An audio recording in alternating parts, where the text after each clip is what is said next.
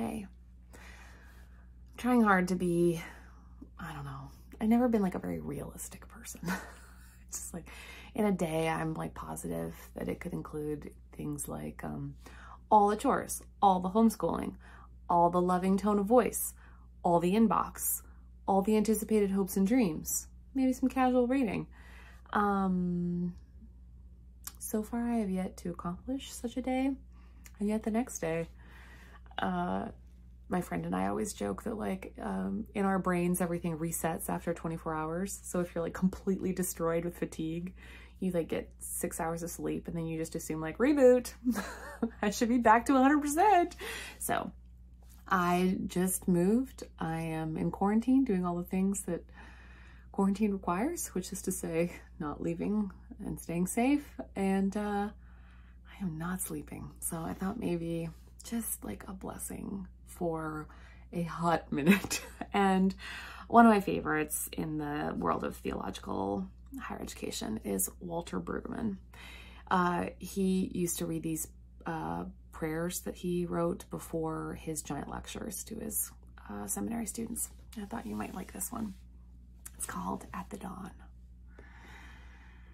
Our first glimpse of reality this day, every day, is your fidelity.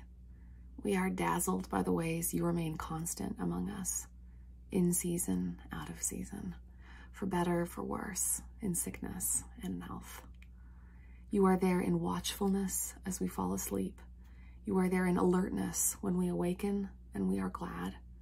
Before the day ends, we will have occasion to flag your absence in indifference, but not now, not at the dawn. Before the day ends, we will look away from you and relish our own fidelity and our own virtue in mercy. Now at the dawn, our eyes are fixed on you in gladness. We, as only that your faithfulness permeate every troubled place we are able to name, that your mercy move against the hurts to make new, that your steadfastness hold firmly what is too fragile on its own, and we, being the day, in joy, in hope, and in deep gladness. Amen.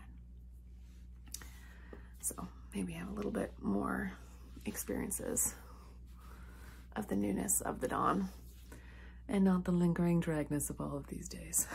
So bless you in your dawn mentality.